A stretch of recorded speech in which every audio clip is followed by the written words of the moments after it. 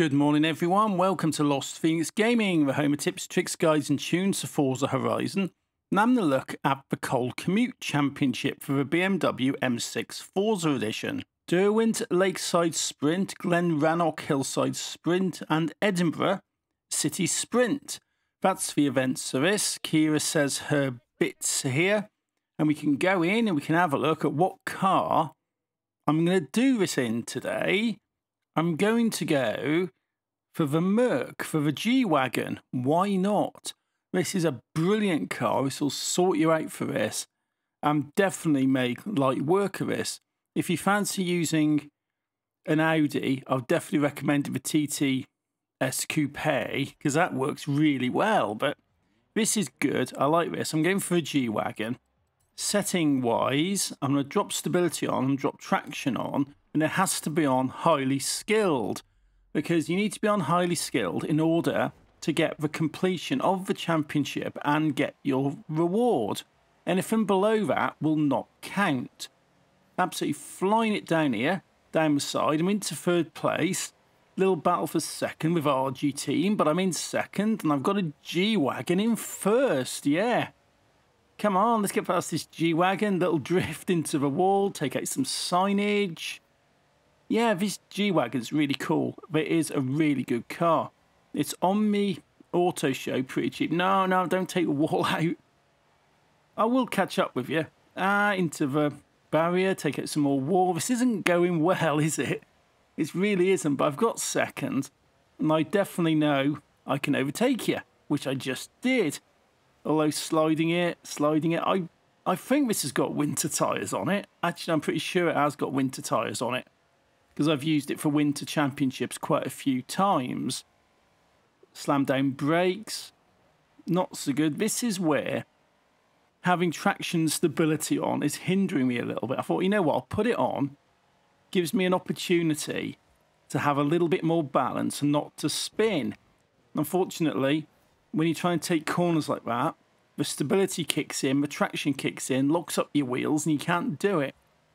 So definitely one to bear in mind if you're doing this. I should probably have gone with traction on and stability off. And that was definitely giving me better opportunity to take these corners in more of a drift style, rather than just go round, lock up and just judder a little bit. So definitely lesson learnt on that one, I think. But 62% now. I'm in first. Not got a massive lead. Bake Off 10th past, although they have changed it. And I'm not going to say what some people call those types of tents, because I was at a music festival a few years ago and they've got those tents, and one of the organisers actually was just talking about the events and kept referring to this one tent as a certain type of tent, and I won't say it because of advertising guidelines on YouTube and all that stuff, you know. But basically, people call it that for a reason. Let's say it's a part of female anatomy. But that's that. I'll call it a bake-off tent for the time being. You guys are definitely trying to catch up with me. And I bet it's the Merc. I bet you that's the G-Wagon behind me. The finish line's there. And let's have a look when we go through the line and see what was in second place. So that's a first place. Pretty straightforward. That was actually the Range Rover, followed by the Merc. Next up, Glen, Rannoch, Hillside Sprint. Yeah, I've kept the settings the same, right? I probably shouldn't have done, but I did.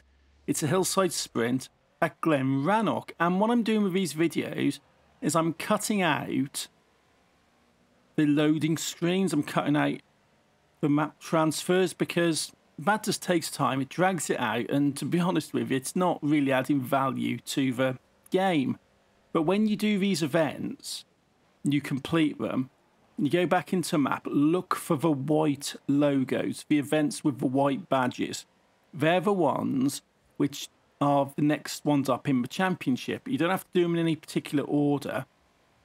But you just click on them, go to it, complete it, and you just move on and do that. And that's the only thing I'm sort of missing by not showing you this stuff. But the rest of that is just loading in and messing about. And this game does take quite a long time sometimes to load into events. So skip all through it and back into the events, and I'm 27% away in 4th place. I'm in a battle with this Range Rover. You've gone off slightly towards the wall. Cut the corner, hit the wall. I swear I missed a checkpoint on that one, but it doesn't really matter. Still in 4th, in 5th, little battle. Yeah, totally messing this one up. Let's get past Crazy German on this corner, shall we? Come on. Slam down brakes a little bit, turn it round. Into a wall, and I'm in 3rd place. Right, G-Wagon in 1st once again, because it is a bloody good car for this sort of stuff. I just think my traction stability being on is definitely hindering me a little bit on this one, so let's see if I can get past you. Right, past Patsy Kleinmare, whatever you're called. Hit the brakes, past the G-Wagon, clip the flag into the wall. 1st place, righty. This is not as straightforward as I'd sort of hoped, but it is winter. It is pretty heavy snow around here, and you will slide a little bit. And these guys are pretty fast. These driver cars have definitely got better, in my opinion, over the last few months. They seem to have ramped up the difficulty on all of them. But 75, 76%, flying down the hills, slam it down, we hit the wall, come on, no, and I've done it, brilliant, fantastic, absolutely fantastic. Give it a spin round there, that's not too bad. Definitely, I wish I'd just turned stability off on that, wouldn't I? I could have a right little drift round here. Not that I'm actually good at drift in mind, but I could definitely do stuff a little bit quicker than I am now. 89, 90%. And yeah, we'll be on the finish line soon. Take out some fencing. Just keeping my speed going a little bit for this. And I've got the finish line. Go, go, go, go. Foot down. Don't mess it up. Don't hit too much stuff. And through the barrier, almost, you know. But I'm through the line anyway. 20 points on the board. Give me 40. So I'm absolutely laughing for that one. Finally, Edinburgh City Sprint. No, I don't want to go to expert. I am winning easily, but I just don't want me extra bullshit. So keep it on highly skilled. El DiCaprio, Crazy German, RG Team. Get past some of you lot. Little nudge on the side. You're definitely a bit rammy, a bit nudgy, these driver tasks are, and I don't mind giving it back. And I've got, oh look, the G-Wagon in 1st. Yeah, why not? Because you do always get the same people leading the pack. You don't tend to sort of differentiate too much around the events. So the idea is just to get into 1st and let the others sort themselves out behind you. And it always does seem to be the same sort of order. That's just the way they're programmed, I guess. They give you a little nudge. Oh, actually, I didn't give you a nudge. I thought I was going to give you a little tap and get past you, but I'm still past you. So you've got a G-Wagon in 1st, a G-Wagon in 2nd. And this will definitely do the job for this one. It's all good. Taking that corner. Sliding it a little bit. Sliding it again.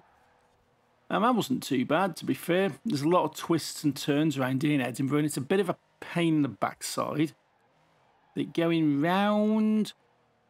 Try and keep it to a racing line if I can. Give it some braking. Clip the flag, because you only have to clip it. You don't always have to go slap bang through the middle.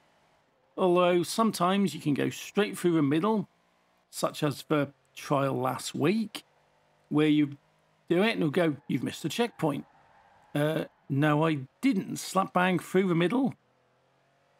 Straight through the middle of the flags, and a checkpoint gets missed. This game is so bloody buggy. But you do miss them sometimes, and rewind is your friend. But I've been quite good on this so far, where I haven't actually missed anything. Come round here, give it a spin, and yeah, there's a lot of turns, a lot of twists. You're basically just driving around Edinburgh, which is a bit of a nightmare in this game, and it's definitely a bit of a nightmare in real life. Clip that flag out.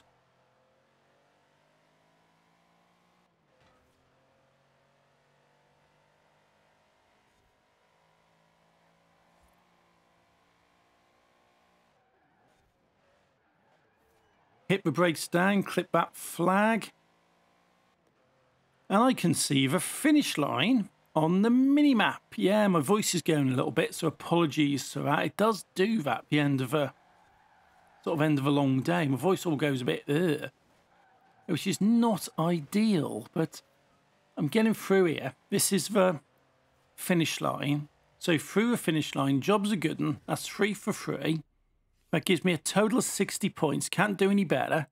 And this gets me my seasonal completion. And it gets me a seasonal reward. So cold commute complete. Bing, bing, bing. Different levels of completion. But what we're after is this one, the BMW M6 13 Forza Edition. Lovely car, few credits for that one. So if you like this stuff, drop me a comment. I've got some videos up here, so give them a click, have a look. And until next time, thank you for watching. Take it easy and happy driving.